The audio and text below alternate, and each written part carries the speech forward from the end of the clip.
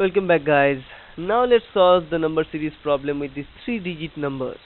And for solving 3-digit number problems, it is kind of easier because we need to just look at the middle one, and we need to construct the middle one by adding the first and last value, or by subtracting the first and last value, or by multiplying the first and last value, right? So let's look at this particular number series and try to find what is going to be the answer. If we look at here, this 331, how we get this 331? So is it an addition? So just make this middle one fixed, and this is the first one, this is the last one. So let's do it. So so what will be it? Let's first begin with addition. C plus 1, it will give us 4 at the middle, but there is no 4 at the middle, so this is not right. Let's say C minus 1, it will give us 2. So 2 should be in the middle, but 2 is not in the middle, so this is again not right.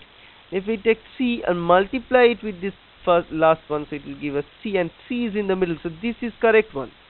So easy is going to be a multiplication. Now let's find out for another number, and that is 482. Similarly, let's take 4, multiply it with the last value, which is 2 here, and it gives us 8. 8 is in the middle, so yes, it is. So the value or pattern here is multiplication here. Multiplication of first and last give you the middle. So this is the formula. So let's find that out now. So here we go.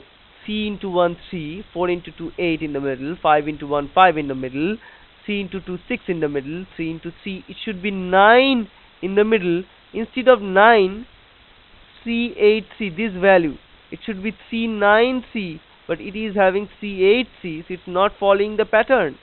3 into 2, 6, 4 into 2, 8, so all of the other numbers are following the pattern except for this number 38C.